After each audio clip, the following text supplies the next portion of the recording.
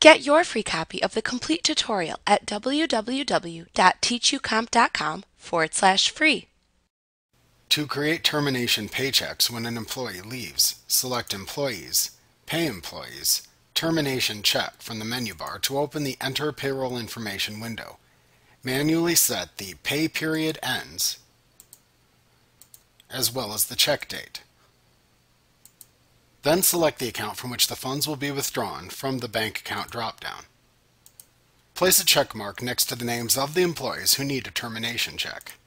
To the right of their names, under the Release Date column, enter the employee's release date. This information will be updated within their employee record when you create the paychecks. Then click the Continue button to continue creating the paychecks. In the next screen, select whether the check should be printed or assigned a check number in the Check Options section. Then click the hyperlinked name of the employee shown within the list to open the Preview Paycheck window where you can review and edit the payroll information if needed. After entering or editing the paycheck details, click the Save and Close button. To create the paychecks, click the Create Paychecks button. If printing the paychecks within QuickBooks, click either the Print Paychecks or Print Pay Stubs button as needed. Then click the Close button to finish.